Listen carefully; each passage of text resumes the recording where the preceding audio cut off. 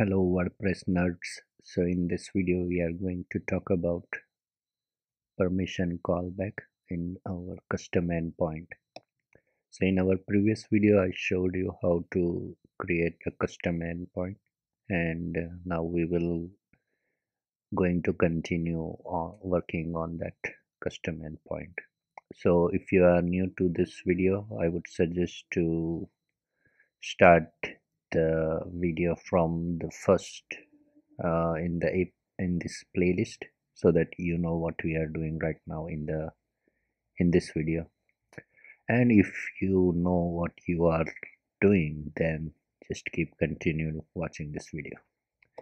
Otherwise I will provide all the links which you will need to know before continue on this video. So yeah, from permission callback. So what is the permission callback? So in our previous video, we created this um, custom REST API for the WordPress, which fetch the ACF book based on the meta key and meta value provided in the parameters, and we can request this data without any any restriction. So when you want to put a restriction on API, then the permission callback will be useful for that.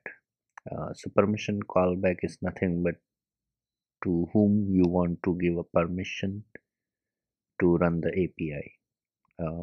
If the user doesn't have the permission to run the API, then they will have an error if they try to run the API. So let me show you by running the code so that you know what I'm talking about. So for that, in the register rest root function, we have to pass the another parameter called permission callback. In our previous video, we used these two parameters. So I'm gonna add the new parameter into the array called permission callback.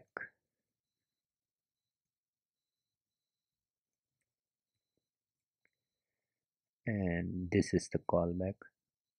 So I'm gonna add this callback at the end of the file. So in this callback, either you have to return true or false. True is the by default function value. If we don't add any permission callback, it considered as a true. That means everyone has permission. But in this case, let's say we want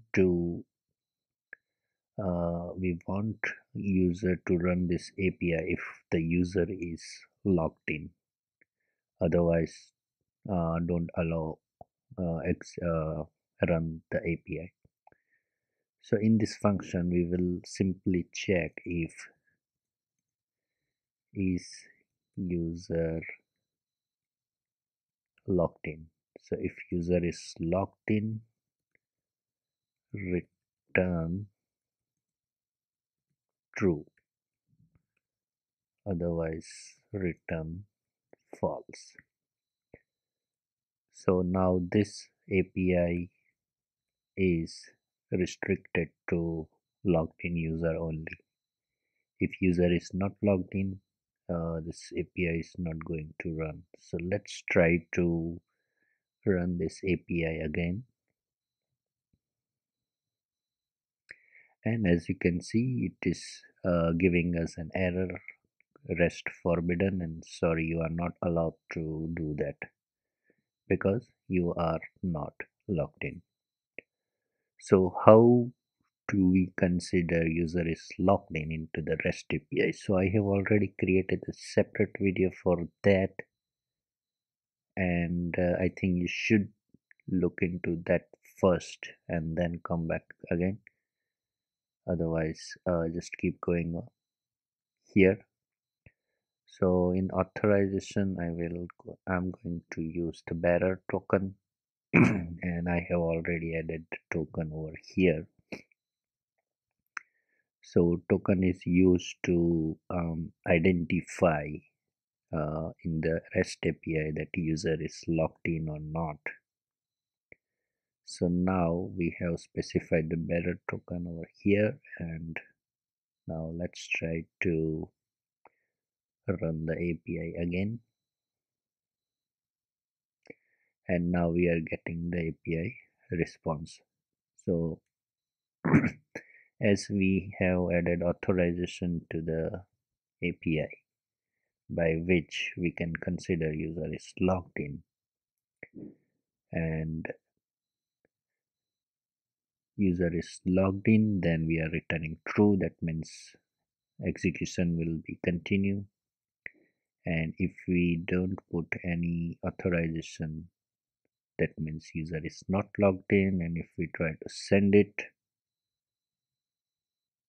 and you will not able to execute the API. And yeah, how do we create this bearer token?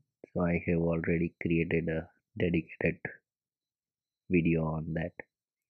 So this is just an example. Similarly, you might want to add your own permission functionality based on your requirement. This is just to give an idea how the permission callback works. So this is the video, guys. If you have any doubt or question, please write down below in the comment section. Thanks for watching the video, guys.